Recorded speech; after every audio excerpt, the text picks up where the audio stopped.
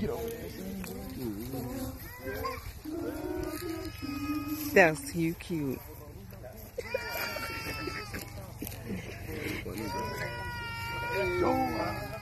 Wait till they get quiet like you. Bring back memories already.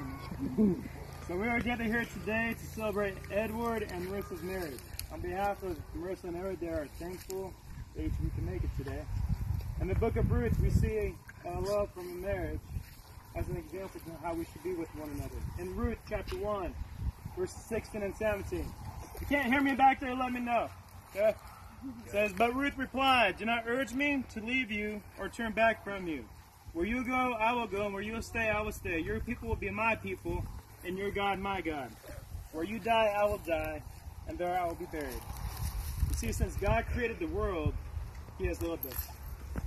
Since the time Eve was created for Adam, as a present to God, God gave Marissa to Edward. With Ruth going with her mother-in-law after the death of their husbands, proved to be a blessing to her mother-in-law, because Naomi told her daughters after their husbands died to go back to their own families, and Ruth said, no, I'm going with you because you are my family. So not only today we're joining Marissa and Ed together, we're joining two families to become one. So, with that said, who gives this bride away?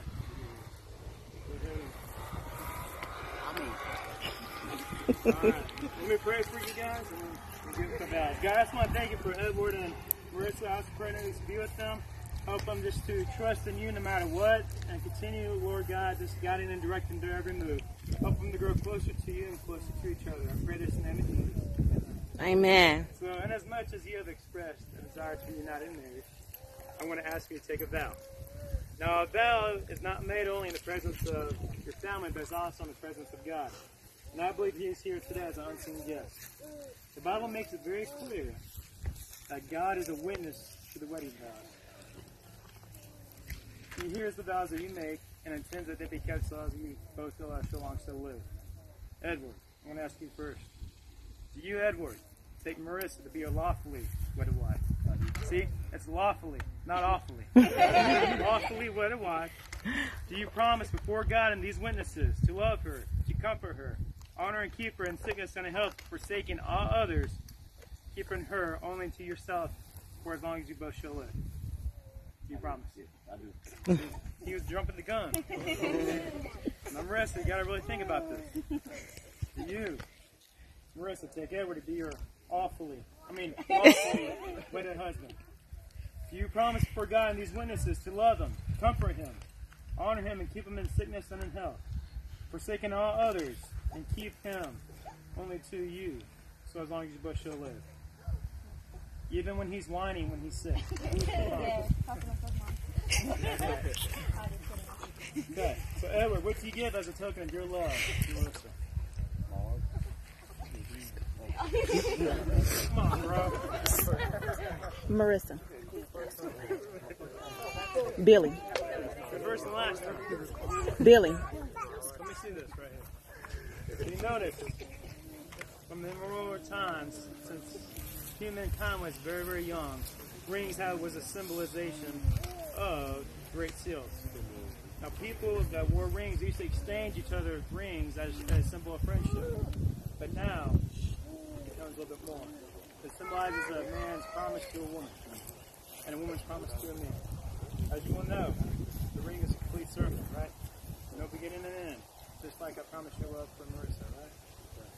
Okay, I want you to put that on her ring finger and repeat after me. With this ring, I promise you all my love, with all that. I love you. In the name of the Father, the Son, and the Holy Spirit. Marissa, what do you give as a token of your love for Edward?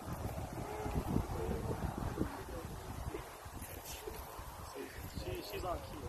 As you notice, this ring on my finger,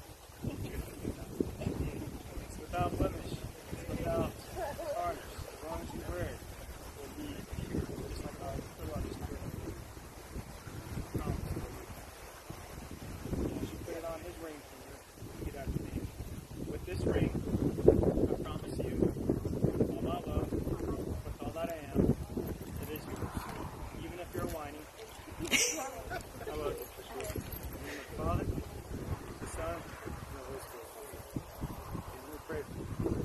Father God, I just want to thank you for this vow of commitment to these two. I just want to pray right now that you can continue blessing their marriage with many more years and many more fruits, and allow them just to seek your will.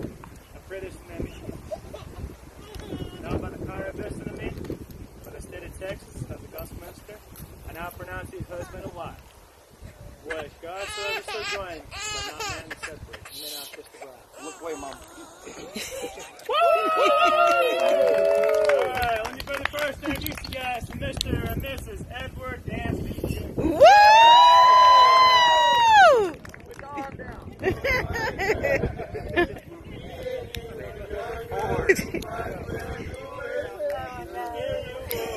Forward.